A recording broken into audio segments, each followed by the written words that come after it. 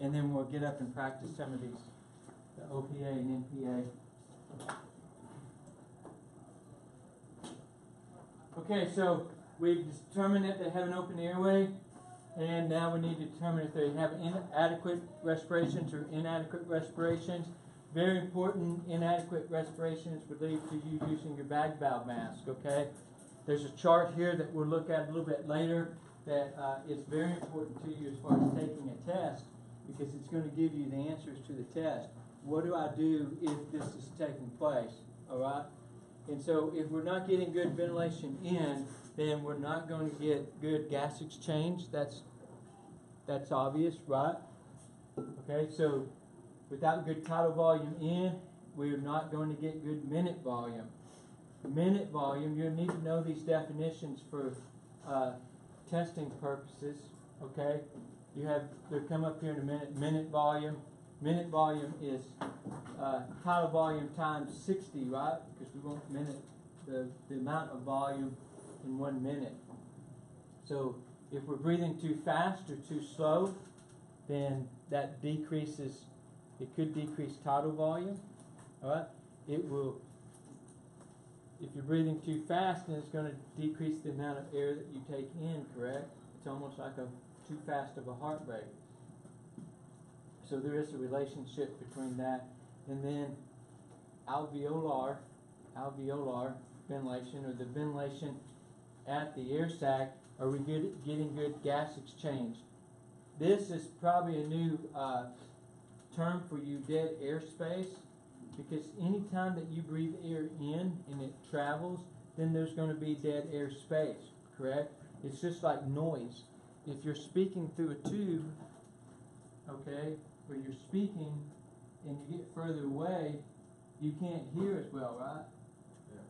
So that dead air space, the space that you're losing, so you lose volume in what we're talking about between here and the back, right? So there's a distance there, so you're going to lose volume if you're speaking, and so dead air space, you're losing that amount of gas over volume. So what are they talking about over length? What length are they talking about?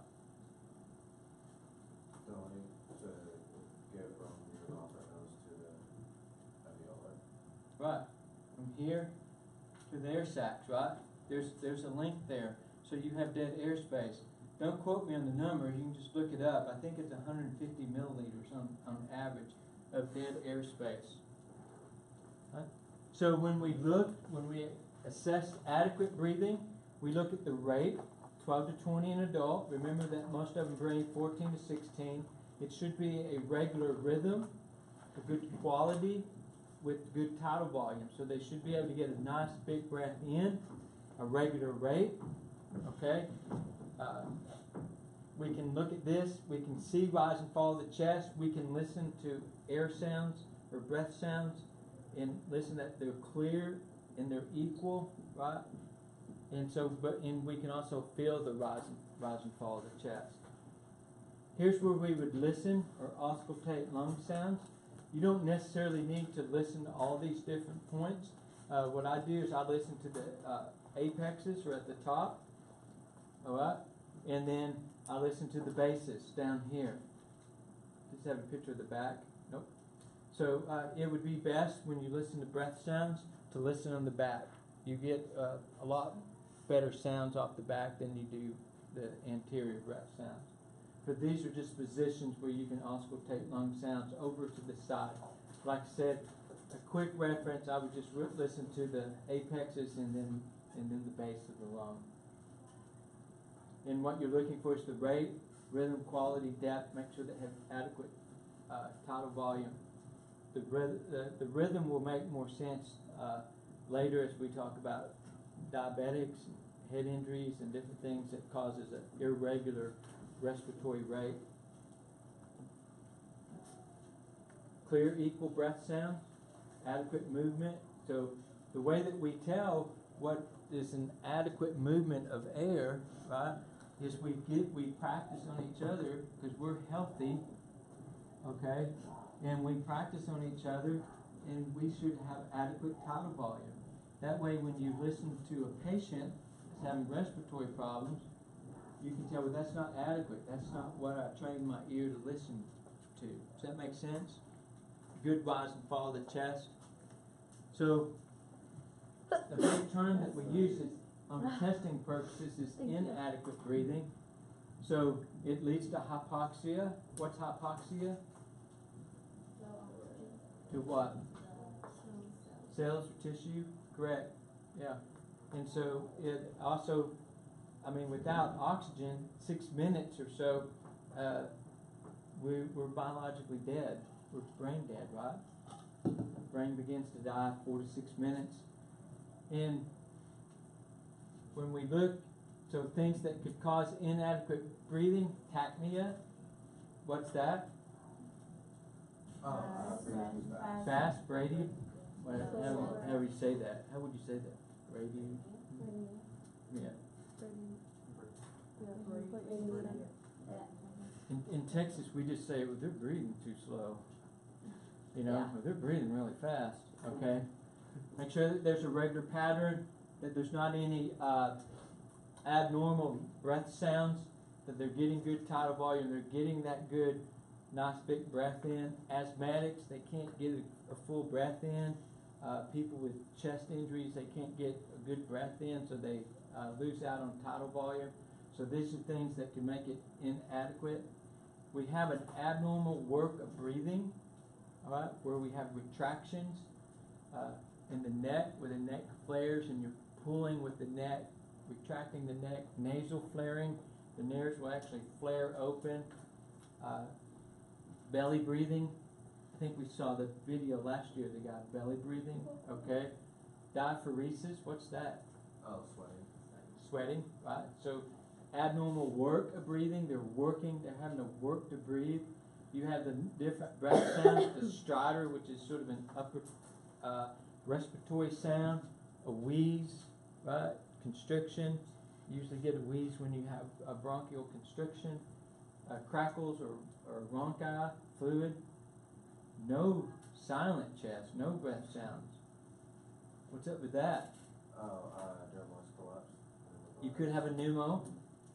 Yeah. What else could you have?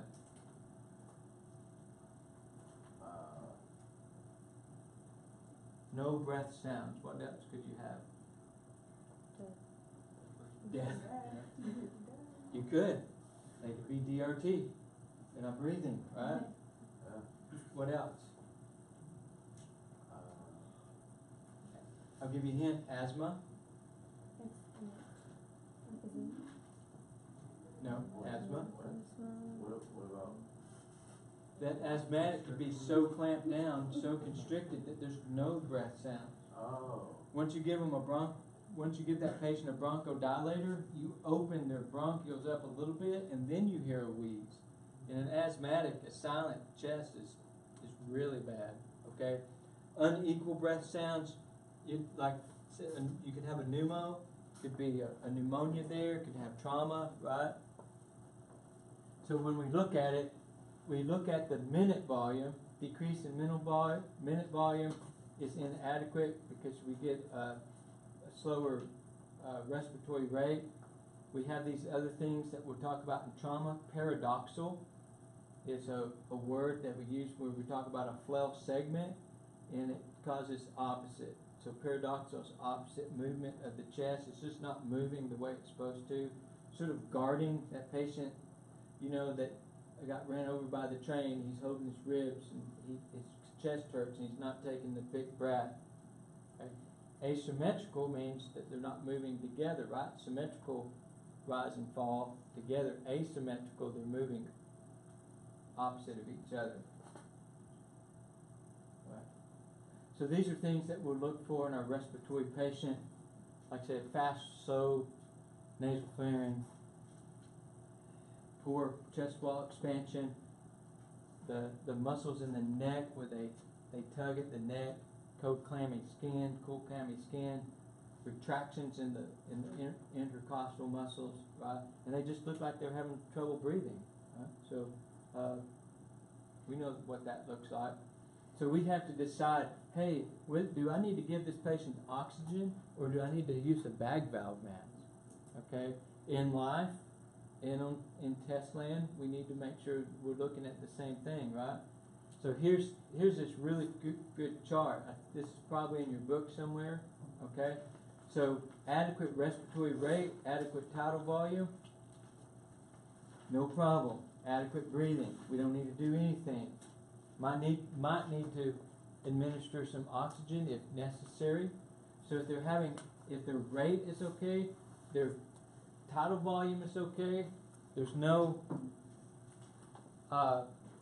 outward signs of respiratory distress, what would be the indication that we would give them oxygen?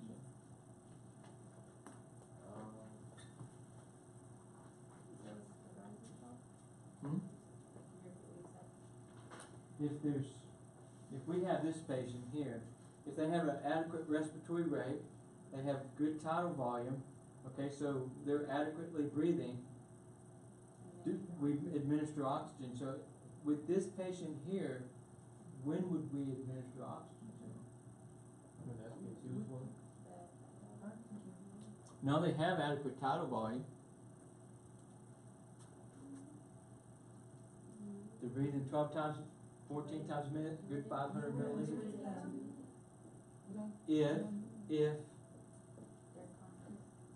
No, oxygen, think about oxygen. It's an oxygen question, so it has an oxygen response, an O2 type response. So when would you administer oxygen to that patient? When their SpO2 is below 94. So when the SpO2, if this patient had an SpO2 below 94, then we would probably administer oxygen to them. Okay? So we look at the next one. Inadequate respiratory rate, adequate tidal volume, inadequate breathing, okay, would be the conclusion. They're breathing too slow or too fast. Either one. Let's say too slow. And but they have good tidal volume, but they're breathing too slow. So so you have the patient that's breathing 4 times a minute, but they have good tidal volume. So you would bag that patient, right? Yeah. Those are the things that you're going to have to pick up on the test questions. That's why you have to read every word. You have to figure out, hey, does this patient have adequate respirations or inadequate respirations, right? So positive pressure ventilation is the same as using the bag valve mask or the BVM. Okay? So great chart to look at. I'm going to give you a copy of another chart to look at, and it tells you, okay, this patient would require supplemental oxygen. This patient would require positive pressure ventilation. Okay? So we normally breathe negative pressure, correct? Yeah. If you remember way back in the Khan Academy days, when we take a breath in, the chest wall expands, the pleura pull against the bronchioles, which makes a negative pressure, okay, in the chest wall. And when we lower the atmospheric, the intrathoracic pressure lower than the atmospheric pressure, air will come in. It's considered negative pressure. When we breathe with the patient, it is positive pressure ventilation. So we do have to consider these things. When we deliver positive pressure ventilation, we force the opening of the esophagus up more. So if we're over ventilating them, if we squeeze that bag too hard, so if we get too excited, instead of doing squeeze and release, we do, right? Man, I love bagging people, right? So if we do that, we're forcing, with the mask, we're forcing most of that air into the esophagus, which is going to create gastric distension, okay? You'll see the belly start to rise. And then what skill would you use next, or shortcoming after that? With gastric distension, if you don't reverse that or stop that. Suction. Yeah, because the patient's going to vomit everywhere because most of this air is going into the stomach. The other thing is this positive pressure ventilation does affect venous return or the blood flow back to the heart. Okay, so that's a consideration, but we still have to breathe for them. The other thing is airway pressure. That's why we have different sizes of bag valve mask. This would be an adult bag valve mask, right? So the bag of 500 milliliters. So when we squeeze and release, good for an adult, not so good for a baby, correct? We wouldn't use this for a baby. It would create different airway pressures. This is interchangeable. I can put a infant mask on this bag valve, on this BVM. I can put an infant mask on here, okay? I don't know why, but I could, okay? And you could over-ventilate the child. Now sometimes you may have a man-child there where you have to adjust the mask. The mask won't fit. So you may have to adjust the different mask, okay? But you want to be concerned about airway pressures.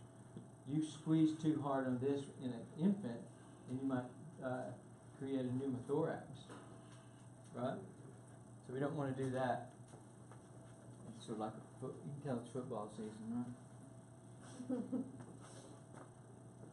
Yes, they make good footballs, by the way. To the tape ball, we should go out and play like tag bag valve basketball. What? Pass only. What? I'll be the referee. Yeah, you're out. You can't even cheer for us. Yeah, again. I guess you can. Yeah, you can. On one leg. Oh. Okay, we have to maintain a good seal, good release, squeeze and release of the bag valve mask. It has to be connected to oxygen, 15 liters plus for oxygen, right? Okay.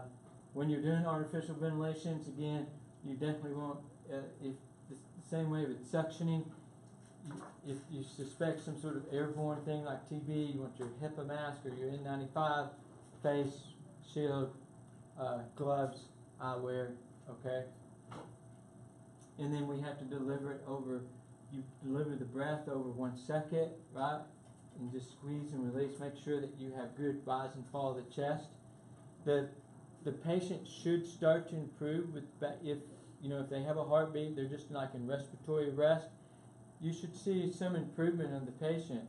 The patient that's having difficulty breathing is going to be tachycardic. So you give them oxygen or you give them treatment, you should see a decrease in heart rate, right? If they're cyanotic, you should see an improvement in their color, correct? Make sense? Okay. You can still, with a bag, you can have inadequate ventilations. You can bag them too fast or too slow. Remember an unconscious patient, we bag every 6 Mississippis? Yeah, 6 seconds? Yeah, 10 times per minute? Yeah, so every 6 Mississippis, we would look for good rise in the fall. Good rise and fall of the chest. If they don't have color improvement, let's say your patient's cyanotic and you start bagging them and things aren't changing. What could you do? Yeah, this may not be hooked up to oxygen. So you're breathing 21% on them, right? That's very good.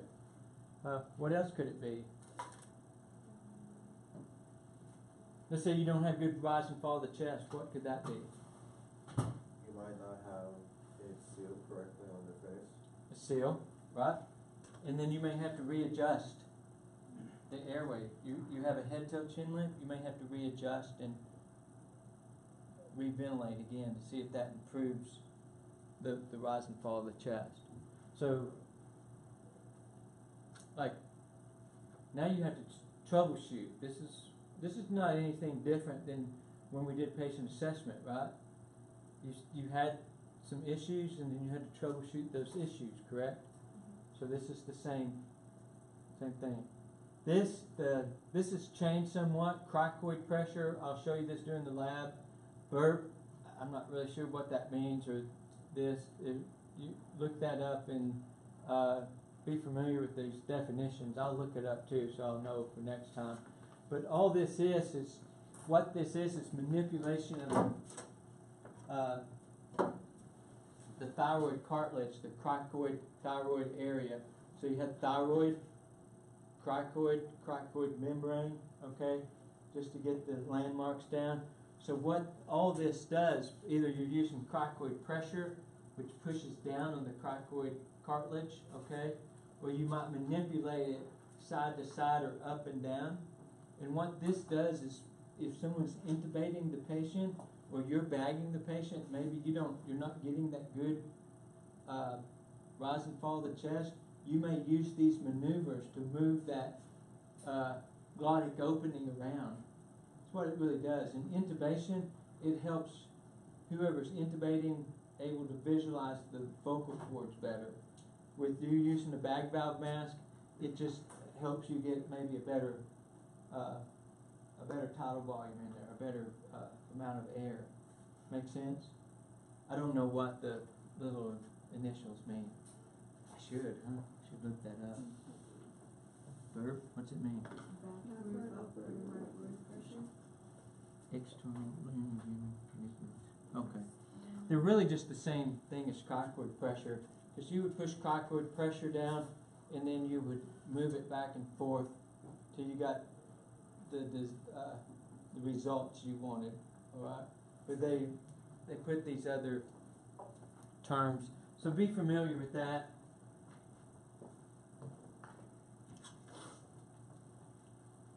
We don't want to overventilate because of the problem with gastric distension, right?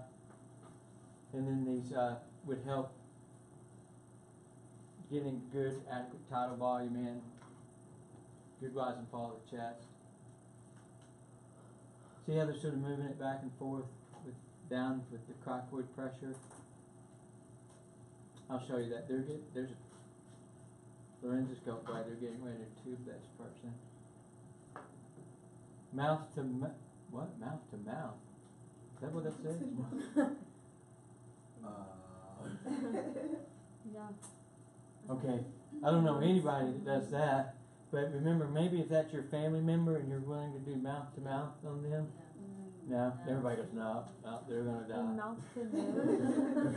Yeah, like on a baby, you have to cover the nose up with it. But we don't even teach mouth to mouth anymore. I mean, you would never do that on a patient. I mean, ever do mouth to mouth on a patient. So, next, mouth to mask. It's the same principle. So you have an airway mask. You have a pocket mask, just like we talked about in CPR. So you have a pocket mask with the one-way filter. I wasn't really this organized.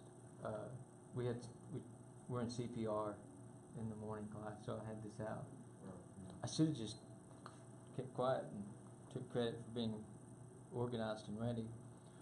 But you would hold this down on the patient's face the same way that you would a bag valve mask, okay? And then breathe in the one-way valve. And this one does have an oxygen port to it, so you can put an oxygen tubing on there and infuse oxygen in there. If you just breathe in here, what % of oxygen are you giving?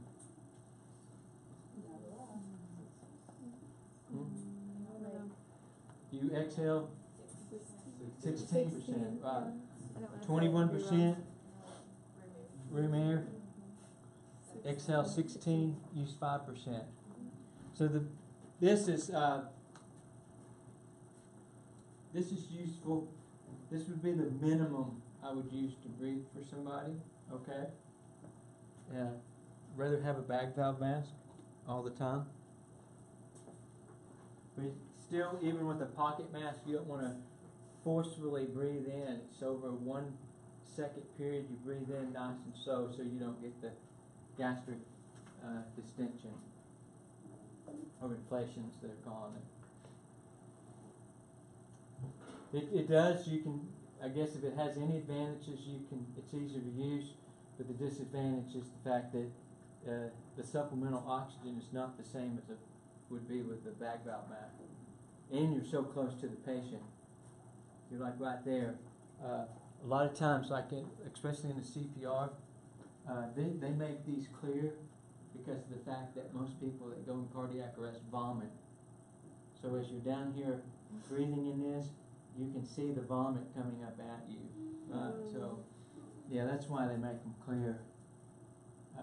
They want you to see that coming at you. Right?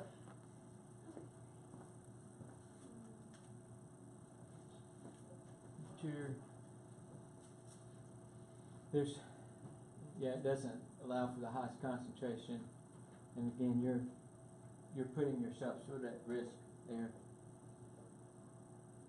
Again, you would need to do with someone with trauma. You need to keep the head in line, right? See, this person here is doing I used to work for them, doing a head tilt chin lift, right? But if you had someone with trauma to it, then you would do an in-line stabilization. There's some pictures here. Oh, hang on, let me get to it.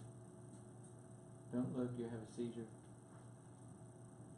Someone with trauma, you would do an in-line, even with the bag valve mask, you would do it in-line here, holding the C-spine. See that how they're holding C-spine with their knee? Or you have another person holding C-spine. So you would do that with the pocket mask as well. Make sure that you maintain the C-spine. All right. Questions there? Everybody good? All right. Let's talk about the airway devices. So you have the oxygen cylinder that we'll talk about first.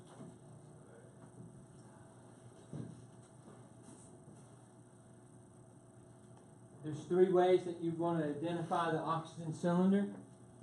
And the first way is the color. The colors are green and silver, right? It's either completely green or completely silver. So that's one way to determine that this is an oxygen cylinder. The other way is it says oxygen on it, right? There's a label on the bottle that says oxygen. So but you look over here and it says USP. That stands for U.S. Pharmacopoeia. So oxygen is a drug. It's one of the drugs that as an EMT, that you're able to administer. So it, like any medication or drug, it has to have a prescription, right? Can't buy this at Kroger.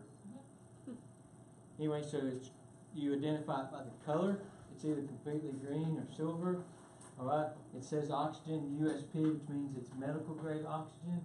Medical grade oxygen is dry, so it's really filtered out. And the third way is the neck, the 2-pin index system on the neck. People use oxygen for welding, okay? So, but it wouldn't have USP on it, and it wouldn't have the neck. The neck is different than what's on like a welding oxygen. And then the 2-pin index. So the color, the label, and the 2-pin. You have a regulator that regulates the flow of oxygen out of the cylinder, and it has 2 pins in here with the seal, sort of an O-ring here, and a big spring here. So when you turn up the liters per minute on you're getting the amount of oxygen that you want to deliver. It moves that spring in and out to regulate the flow, because this is under quite a bit of pressure here. A full oxygen bottle is under 3,000 psi. So on your gauge here, it's measured in psi. So this gauge is telling you how much oxygen is in the bottle. So you'll need a regulator in order to breathe. This particular one doesn't have a. Most of them have a little flip thing like this, so you don't need this oxygen key. If you get an older bottle like that one with the neck, you might need an oxygen key, something to open the cylinder up. This is a testable skill, so when you go to test this skill, the first thing you will do is open the airway bottle, the oxygen bottle, and make sure you remove all the dust. Okay, and this is why you can't breathe this. So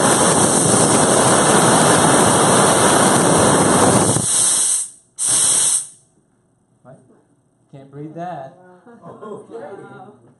Okay, so you have to have something to help you breathe that. So you put the regulator, hence regulator, right? So you take this, you line up the pins,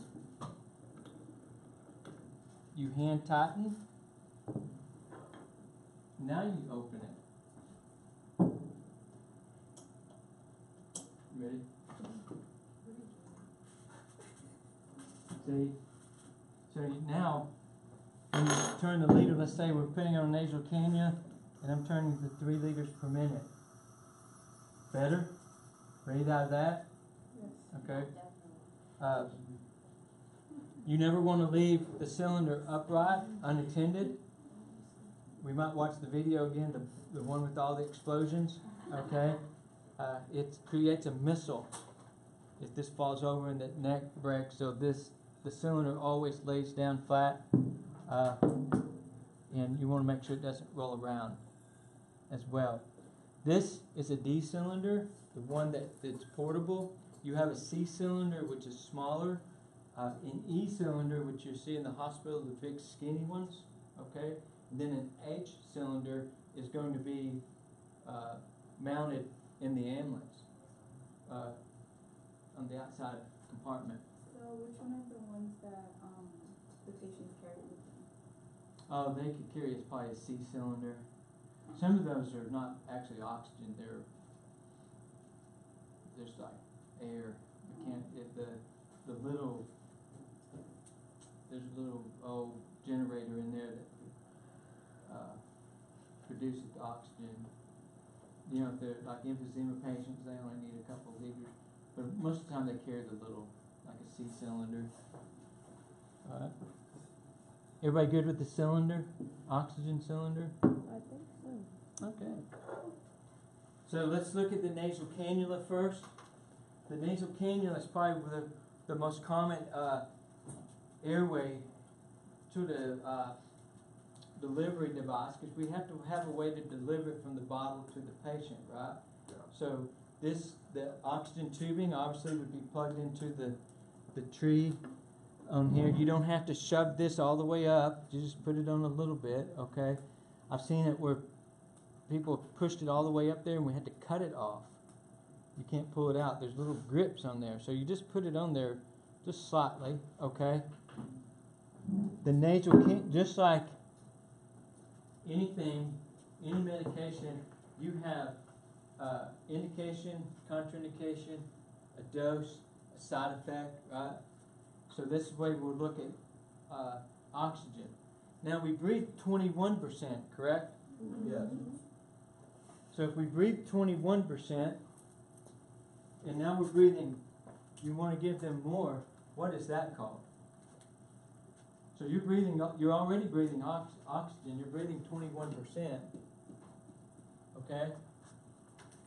But now you're having some respiratory distress or something, I'm going to give you oxygen.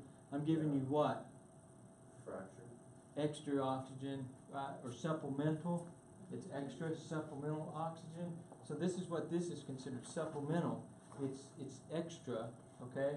And what you're doing is you have what's called the FiO2, fraction inspired oxygen, okay? So you're increasing, by using these, you're increasing the FiO2. What is our FiO2 right now? Right, 21%.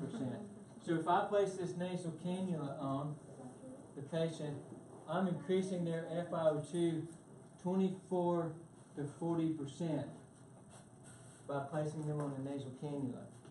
So increasing the FiO2 24 to 40% by placing them on the nasal cannula.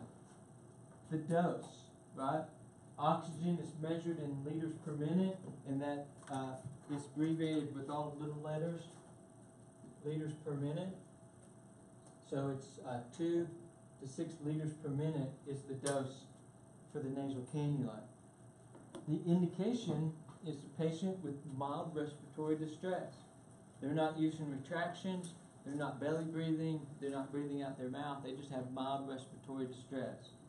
It was sort of like that first patient we talked about. Maybe their SpO2 is around 92 or something, so you give them a little supplemental oxygen to bring their SpO2 up, but they have good tidal volume, a good rate, everything, right? You would place it on the patient, the prongs in the nose, right? And then around, okay, in the nose like that, then attach this to the oxygen. 2 to 6 is the dose, except that in textbooks, this is what you're going to see, is 2 to 6 liters per minute, okay? Really, you would never go more than 4, because it's just uncomfortable. 6 liters is actually uncomfortable for the patient. Starts to blow the boogers back their nose, and it gets really dry too. Oxygen is super dry. That's why sometimes you humidify it. You put it to water, okay? And I got a picture later, but you do that. So oxygen, nasal cannula, indication, mild respiratory distress, increases the FiO2 24 to 40%. 2 to 6 liters per minute is the dose. We'll talk about some relative contraindications later, but not really too many. Okay. The next one you may see, I don't really have a true simple face mask, but it looks like this with an oxygen tubing coming out of it. Okay. So in this you would place, the indication would be someone with moderate respiratory distress. Maybe they're having a little retraction, maybe they're mouth breathing, okay? So you might put them on a simple face mask for moderate respiratory distress, but the thing with it is that they don't really carry these anymore because of the cost. They sort of ditched these, and now we just, instead of buying an extra mask, we just put it on a non-rebreather, okay? The next one we'll talk about. So simple face mask increases their FiO2 probably about 40 to 60%, okay? And the liter flow is 6 to 10 liters per minute for a simple face mask. Sometimes you'll see these with kids. They put simple face masks on kiddos, but rarely on an adult. Most of the time they put them on a non-rebreather. Since I have this in my hand, we'll talk about it, okay? Any wheezers? Yeah, asthma. You know what this is then. It's a nebulized mask. All right. When we get in respiratory emergencies, we'll talk about this. Hopefully, you've been through your respiratory rotations, right? You've seen this, right? Everybody go, yeah. Surely you've seen this take place. They put the albuterol in here, the medicine in here. Attach this mask to the patient. So over the ears and glasses. Here, ouch. And like that. And then what they do is they would turn it on to about 6 liters per minute. The medicine inside will mist. Okay, it will nebulize, it will mist, and the patient breathes it in. Okay, so a nebulized mask. We'll talk about this more with respiratory emergencies. The next mask that we'll talk of is the non-rebreather. Okay, it's a non-rebreather because of the fact that you breathe less carbon dioxide. Okay, you do that by these valves in here. You see the little valves on the side of the mask here, and there's one on the inside as well. You have the reservoir bag and then the oxygen tubing. Now, the indication for a non-rebreather would be someone in severe respiratory distress. It will increase the FiO2 90 to 95%. Okay? And the dose or the liter flow is 10 to 15 liters per minute. Now, the way that this particular one works is that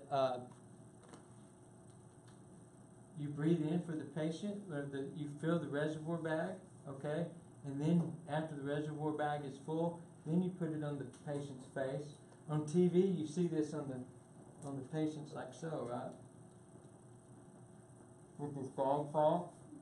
that would be a violation of the standard of care, because you want to make sure that this bag is inflated. Because when they take a breath in, what happens here is this valve opens up and they breathe in this oxygen, right? This valve closes when they breathe in. It adheres these two small valves and they close to keep carbon dioxide out. So when they breathe in, they're breathing in 100% oxygen almost. Okay, that's what we want them to do from the reservoir bag. Your goal is not to allow the reservoir bag to deflate. So let's say you had it up to 10 liters per minute and the patient is breathing in and it crumpled all up like that. What would you do?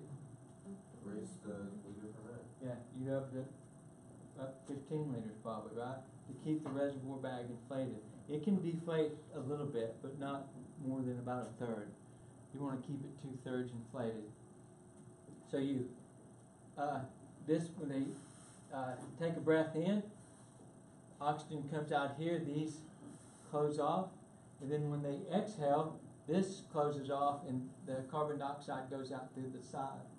That's the best case. Okay, we're still breathing in some carbon dioxide. We're still going to mix those gases together. Okay, but it's pretty close. It increases the FiO2 90 to 95%, right? So severe respiratory distress, someone that's cyanotic but has good adequate tidal volume, use a non-rebreather. Someone cyanotic but has poor tidal volume, what would we do? Wait, say that again? So we have a patient with adequate tidal volume, but they're cyanotic, so we use a non-rebreather. Okay. What about the patient with that's cyanotic with inadequate tidal volume? Right. Bag valve mask. Right. Positive pressure ventilation. Any questions over the non-rebreather? You said 10 to 15 liters per minute? Yeah, 10-15 liters per minute. Very commonly used. Okay. The last one that we'll talk about is the non-rebreather. Okay. No, bag valve mask. Okay. So you have the bag. That little orange thing is the valve, and then the mask. Right? So the indication for a bag valve mask to use this: someone with inadequate tidal volume, inadequate respirations. Okay. But we can make it a little simpler than that. We'll say someone that's in respiratory arrest, use the bag valve mask. Someone that's pending respiratory failure. Okay, so they're about to stop breathing. You would use the bag valve mask. Maybe they're breathing too slow, about to go in respiratory failure. Okay, or someone that you want to take control of their respiration. They might be breathing too fast or too slow, and you want to use the positive pressure ventilation. So primarily, someone that's not breathing and someone that's about to stop breathing. So pending respiratory failure or respiratory failure. And you can use it with patients with extreme respiratory failure to try to, like if they're breathing too fast, you can try to breathe for them a little bit and try to slow their breathing down with it. So the dose for this is probably about 15 liters. The same type of reservoir bag. You want to keep your reservoir bag full, okay? And if 15 liters should do it, or you could go up to 20 liters, 15 plus, right? But about 15 liters would do that. Increases the FiO2 95 to 100%. All right. And this is the one we just talked about. You have to have a good seal, right? Squeeze and release. Right, not over inflate, squeeze and release. We'll practice this in a few minutes.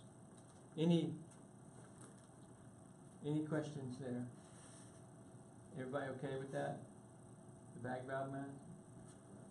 It's very important that you know the FiO2, the liter flow indications of these. Okay, you'll definitely see that again.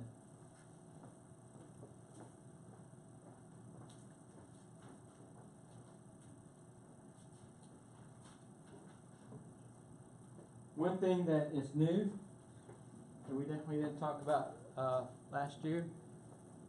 What's this called? Find this picture. What's it called again? The FROTV. Flow restricted oxygen powered ventilation device. What? Flow restricted oxygen powered ventilation device, or demand. Okay? These came back out. You know the reason I have this one? Any guesses why I have this? No, it works. Huh?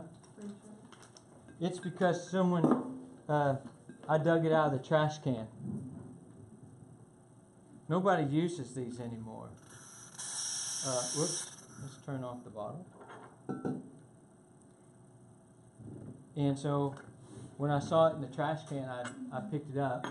Somewhere, because remember we drained that off. We teach a national curriculum, right? So somewhere beyond Texas, somebody still uses these things. Nobody does here. They have several problems. When they initially came out, it was pretty cool because you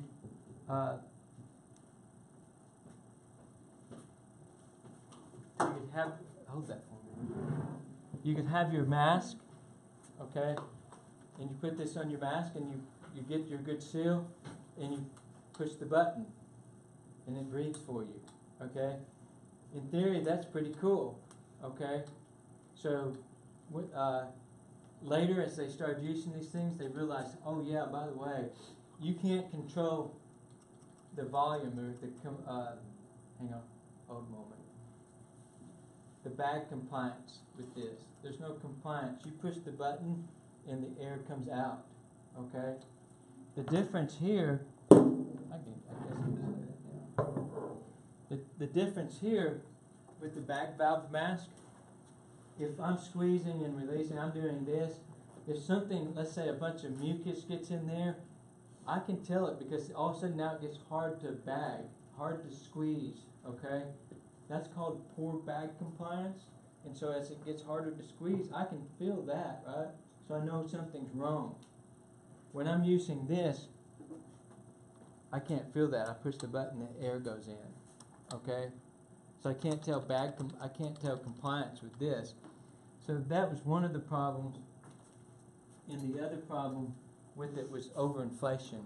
It would overinflate the lungs. It sends out a certain volume. See if I can get this to work without it blowing up. Just a little chemistry experiment here.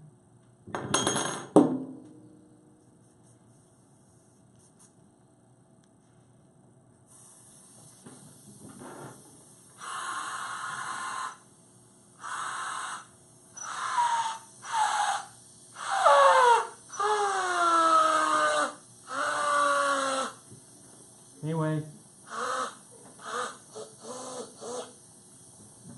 okay, since we're here,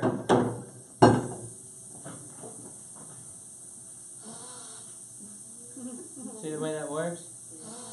In theory, it's pretty cool. It's easy, but you get no compliance at all. Anyhow, that's this device that not too many people use this anymore for those reasons that they have complications for them, okay?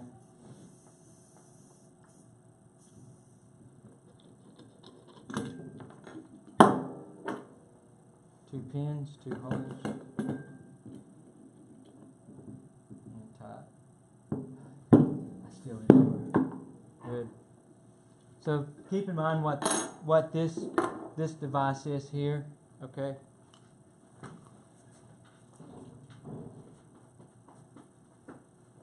Almost done. Hang in there. Let's go over a couple more things. You have a different mask. You have CPAP, is continuous positive airway pressure. So you have a CPAP, a mask that we have seen in the hospital setting, because for sure, right? So everybody's seen these in the hospital. They put them on here and they push. They have the setup here. Now in the hospital, it could be CPAP or BiPAP. Okay, CPAP is continuous. BiPAP is that works with the patient's respirations, different pressures. Okay, there's a gauge on it to tell you how much. Usually it's like, and it's measured in cc's per water. I think it's like 10 cc's. But here's the gauge that you just put that up to. CPAP is great with emphysema patients, CHF patients, because it forces air in. It forces air down when they might have some constriction. And what happens is it keeps this patient from being intubated so fast. Before CPAP, we would tube them. We'd have this patient, severe respiratory distress, pending respiratory failure, we'd intubate them, okay? And with emphysema patients, it's very hard to get them off of the ventilator. So when they came up with the CPAP, this just keeps us from having to intubate the patient. It's just like putting on any other mask, except that, you know, it has to be tight. You tighten up with the Velcro straps, and you push it on like it's like you're trying to smother your mother-in-law or something, or your that old boyfriend that did you wrong. You put it, you tighten it up there, okay? And because you want a good seal, just like a bag valve mask. So CPAP. There's some indications and contraindications we'll read about as we go through respiratory emergencies, but this is the CPAP, continuous positive airway pressure.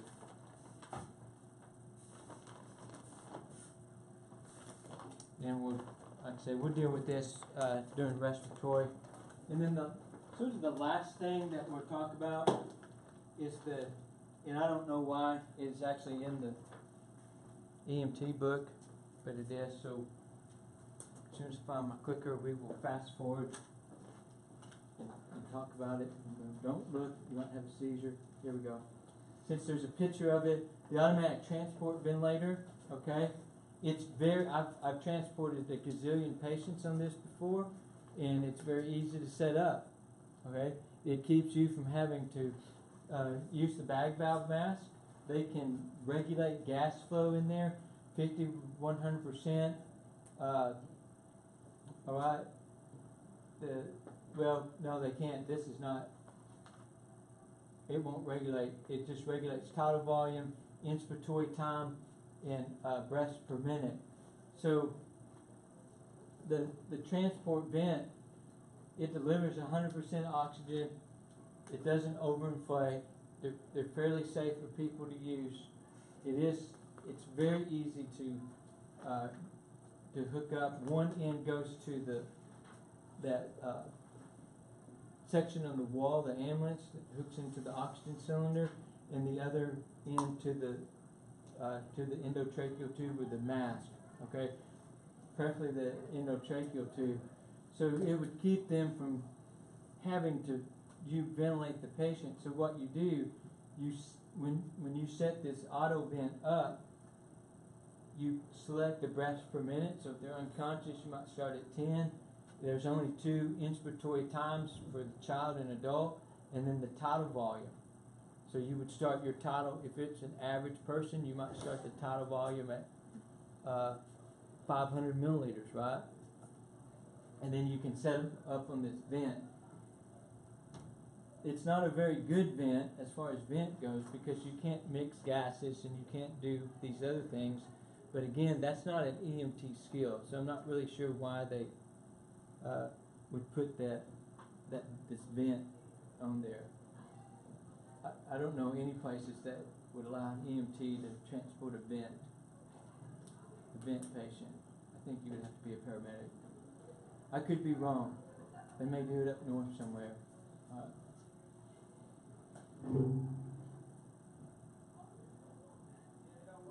Let's see, CPAP. There's the picture of that for us. All right. Kiddo with CPAP.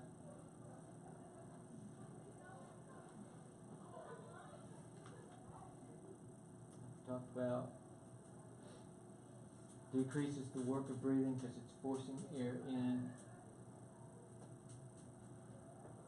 Helps displace fluid in alveoli in left ventricle failure. So in left heart failure, that CHF helps displace the fluid, helps them breathe a little bit more. And then this is how it's measured in centimeters per water. So 220, but most of the time you said it around 10. Okay. But like I said, you just titrate that. Y'all know what titrate means? You start at a little, and then if that's not working, you add a little bit more. Okay. See? And it's all dependent upon protocol.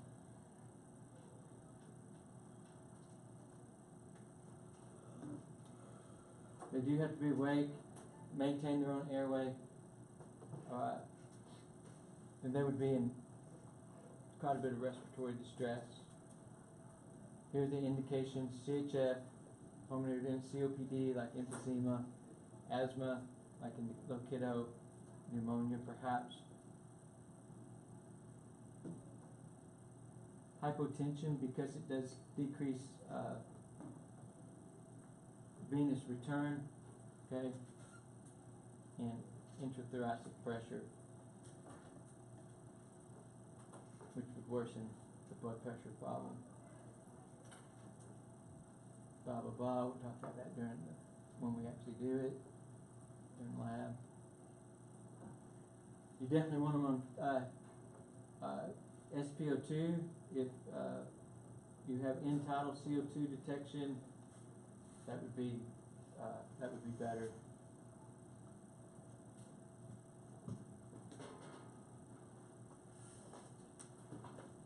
Yeah, definitely watch out for gastric distension, and they may not tolerate it because it feels like you're suffocating them. You know. Okay. Biphasic airway pressure level. It adds different pressures. On the ambulance, you do CPAP. You would have to have a machine to do BiPAP. Okay. One more thing, I believe. The stoma. When we ventilate a stoma, a tracheostomy tube, there's that guy that has the stoma. That's how he breathes through there. Some ambulances carry special masks that go over there. Special devices that would go in there to oxygenate or ventilate the patient. I think there's a picture. Yeah. That you'd have that set up like that. These hubs are interchangeable here as well. So you ventilate through the stoma. You will need the suction. Those guys with the stomas, man, they create a lot of lung butter. Oof. I mean, raw egg, lung butter coming up. They do because they probably don't have a cough reflex, so they have a real hard time. You might have to suction the stoma.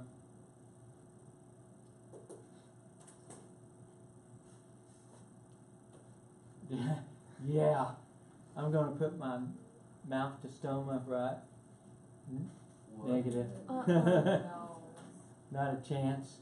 Okay, move on. You don't pay for that. But yeah, don't make enough money for that. We have a whole section on pediatrics with different bag valve masks, different volumes. Okay. People with facial injuries, different facial fractures. You got bleeding. You got these different fractures. We'll see pictures when we talk about trauma on the difficulties of using the bag valve mask. Remember the guy who shot his face off? And we talked about that, how to bag him. I mean, you would be expected to do something. All right. So skip there. Dental. If they have dentures, remove their dentures. Keep them for the patient. They get hacked off when you lose their teeth. Okay. You can calculate if you have a long distance transport, and I've had to do this before. where you calculate the amount of oxygen that you're going to use. Because you don't want to, if you're transporting a patient from Dallas to El Paso, you don't want to run out of oxygen, so you calculate the amount of oxygen that you're going to use, and there's a formula for it. I can't see any need for that right now. Okay. Of course, we don't smoke near cylinders. We know that they're under pressure, right? So this is how we would, if you were to do humidified oxygen, and people do humidified oxygen if they're on it for a long period of time. Right? If they're long-term, if they're on a nasal cannula for a long period of time or non-rebreather, they're humidified, so it's just not so dry. Sometimes you may have to transport that with you, so it just screws onto the regulator inside the ambulance here. It doesn't necessarily screw onto the bottle, but you would wait till you get in the ambulance and put it in there and deliver humidified oxygen. All right. Let's see how we're doing. We'll get all this later.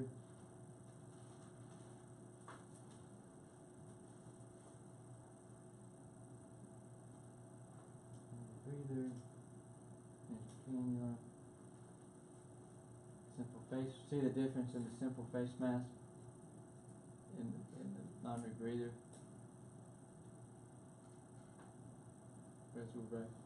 The Venturi mask is sort of old. You've primarily seen these in the hospital. They don't really carry too much on the ambulance anymore.